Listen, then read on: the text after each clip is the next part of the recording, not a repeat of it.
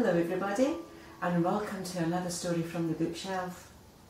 The book I'm going to read for you today is a very special book, and I'm sure it's one that even your mum and dad will remember from when they were young. It's called The Very Hungry Caterpillar, written by a gentleman called Eric Carle. Now, I'm reading this story today for a very special young man. It's Oliver's first birthday. So happy birthday, Ollie. I hope you're having a wonderful first birthday.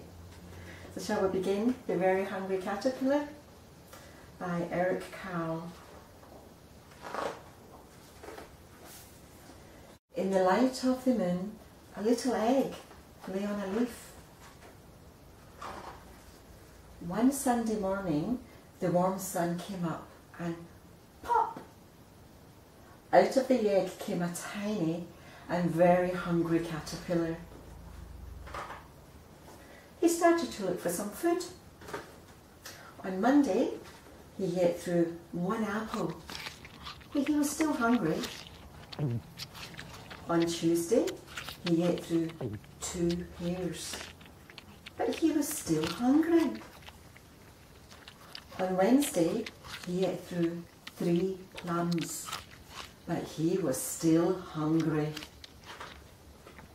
On Thursday, he ate through 4 strawberries, but he was still hungry. On Friday, he ate through 5 oranges, but he was still hungry. On Saturday, he ate through 1 piece of chocolate cake, 1 ice cream cone, 1 pickle, 1 slice of Swiss cheese, 1 slice of salami, 1 lollipop, 1 piece of cherry pie, 1 sausage, 1 cupcake and 1 slice of watermelon. That night, he had a stomachache. The next day was Sunday again. The caterpillar ate through 1 nice green leaf, and after that he felt much better. Now he wasn't hungry anymore, and he wasn't a little caterpillar anymore. He was a big fat caterpillar. He built a small house called a cocoon around himself. He stayed inside for more than 2 weeks. Then he nibbled a hole in the cocoon, pushed his way out, and he was a beautiful butterfly.